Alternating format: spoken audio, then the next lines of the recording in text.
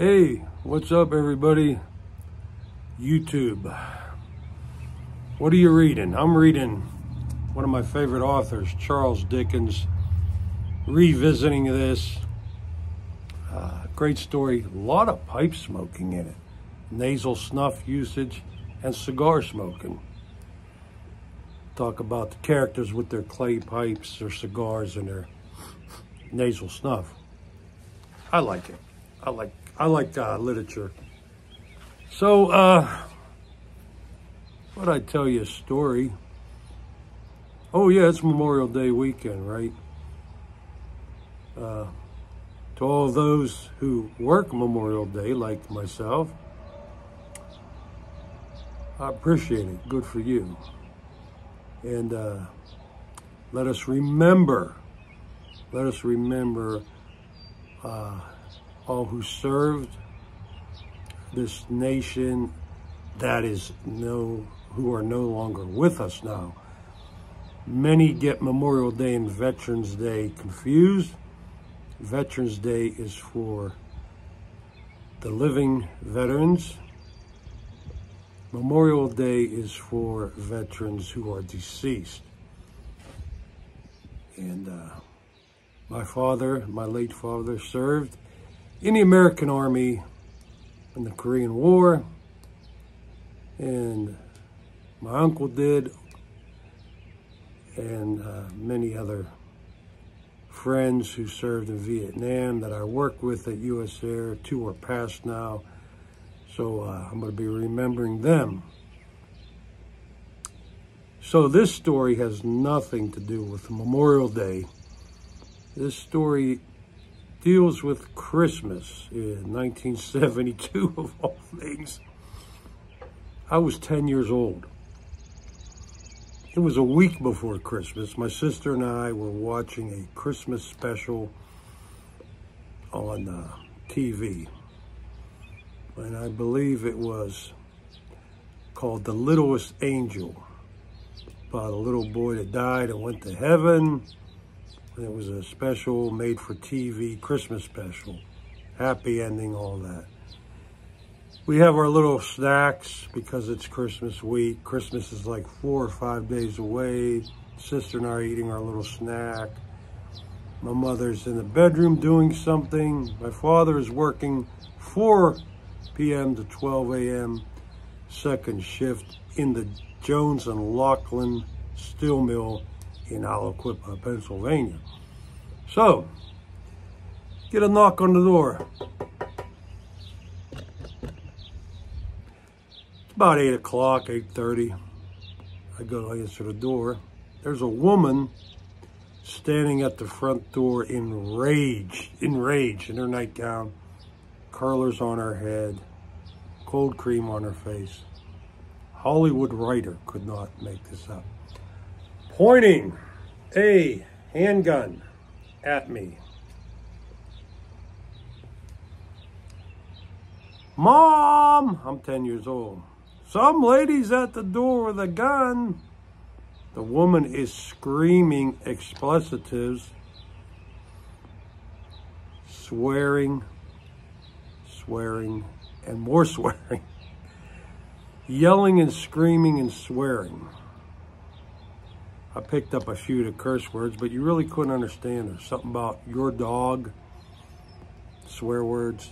So here comes my mom from the bedroom. She sees the woman aiming the gun at me. My mother screams. My mother runs down the 4 little steps to the entranceway of the split entry. Throws me backwards. My mother did this. Throws me backwards on the steps. Stands in front of me. My mother's like, "What is your problem?" Something to that effect.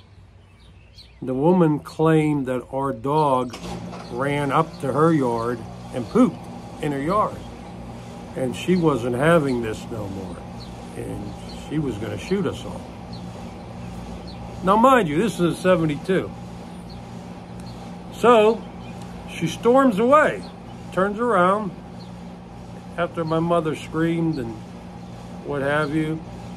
And my mother's shaking, and we're all shook up, and you can imagine the scene, right? The woman leaves. She walks back up 3 houses, right up the street, right behind me, right? My mother calls the Center Township Police. Dun, dun, dun, dun. No 911 then. You had to dial the number. 775, 7689. No, I made that up. But 775 was one of our exchanges. Anyway, calls the police. So about 25 minutes later, and I kid you not, it was about 25 minutes later, because my mom used to bring that up to the day she died, how long it took the cops to get here. Here comes the cop. Now, back then, every cop on the Center Township Police Force moonlighted as a police officer.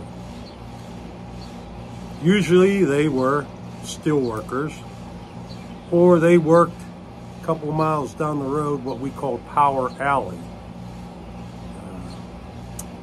Some electrical type manufacturing plant was down there. So none of them were full-time. They were all part-time. They were all sleepy by the time they got to their police officer job. So the officer asked my mother what happened. My mother's shaking, screaming, crying, yelling at the cop, telling him what happened. The cop says, well, I'll go up and talk to her. Nowadays, you would have SWAT teams,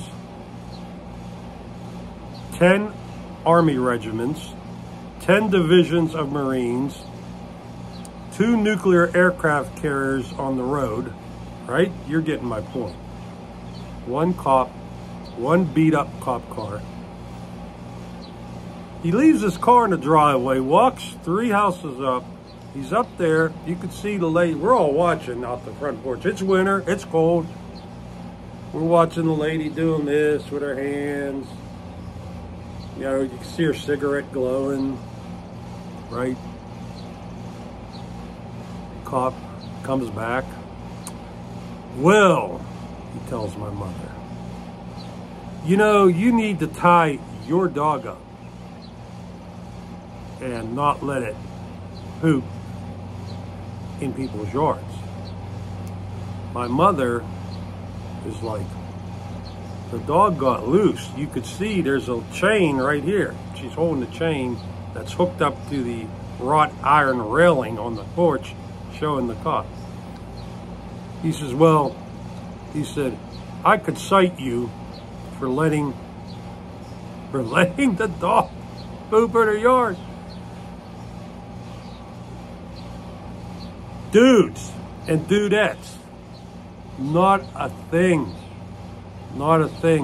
happened to the lady up the street. Not a thing. Not a thing. She's on our porch pointing a handgun at my mother. My dad didn't know till he got home at 12:30, 12:45 that night. No cell phones. You can't call the mill. Okay, those people have never worked in a steel mill. It's not like you're an insurance salesman or you're the appliance salesman at Sears and you could actually call and get a hold of them. Oh no. Number one, if you could get a hold of him, you wouldn't be able to hear him and he wouldn't be able to hear you because of the sheer noise of the steel mill. So calling was out.